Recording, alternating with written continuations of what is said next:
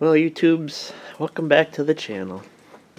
Um, Today we're going to get back rolling on the insulating the pole barn. It's actually been a couple of weeks since I've been out here. And actually I think it's been about 3 or 4 weeks since I've actually done a video out here. And I'm really not, like usual, I'm not as far along as I would like to be. I did spend a lot of time cleaning up a bunch of stuff and getting it out of the way, because like I said in my last video, and I was spending too much time moving stuff around, and I still am, even with all the stuff out of here. I knocked down this workbench that used to be over here.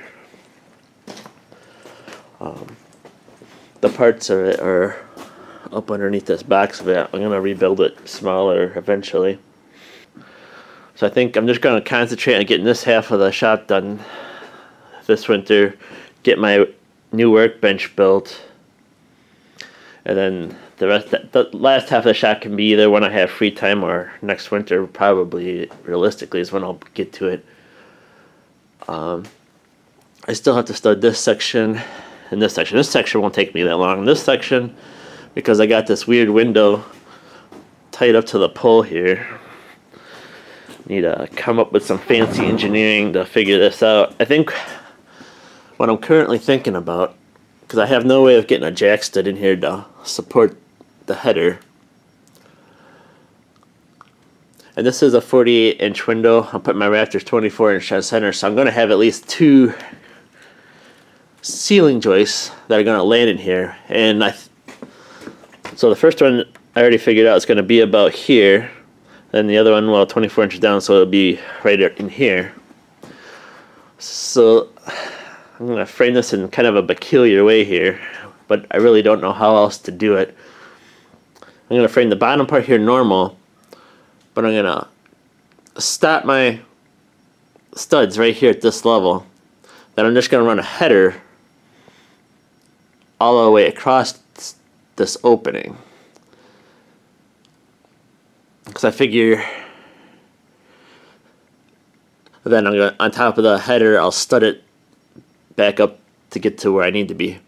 And I figure that should be good enough to get me the support I need, because I'm also dealing with this brace that comes down. And I think in a previous video I might have talked about this. I really don't know if I can take these out or not. The couple of guys I've had in here looking at this, they said that needs to stay there because it's the support for the building that stops it from racking. But what I don't understand, if I'm putting a ceiling in here, wouldn't the Raptor joist stop the building from racking? But I guess instead of worrying about it, I'm just going to leave them, and I'm just going to frame around them, because as I said I'm pretty sure in a previous video I said I'm going to put like either cabinets or something up high or a shelf up there, so they'll eventually be hidden anyways.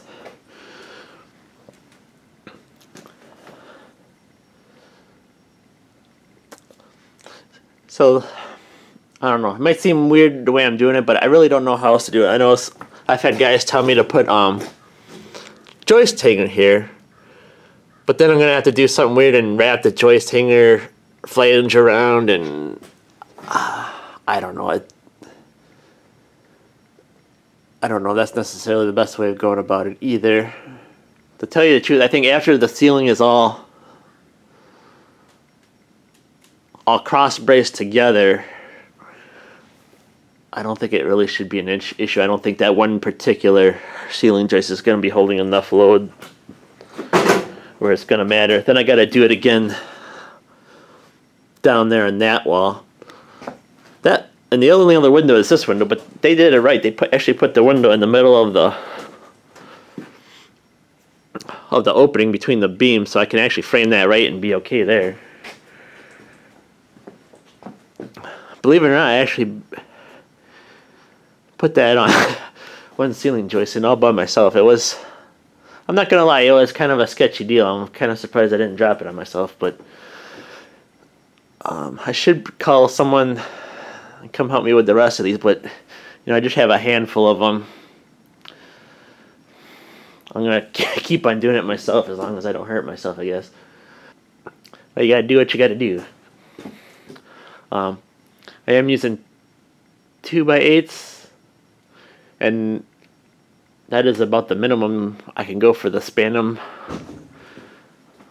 going with. I did check with the lumber company. I talked to their engineer, and they said, yeah, it should be fine for what I'm doing. They just recommended doing a lot of cross bracing to make sure it was all tied together good.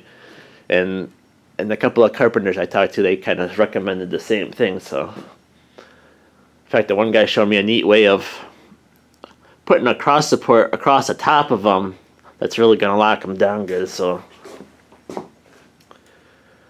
I just need to get rolling on that.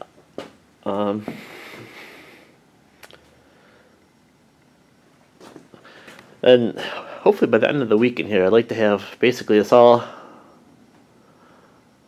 studded out, and then during the week I can start running the electrical, and once that's done we can insulate it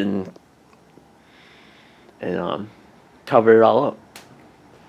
Yeah, and I guess that'll be it there. I mean, I wanted this video to be a couple minutes long, and we're already close to the 10-minute mark here. So yeah, you guys have a nice day.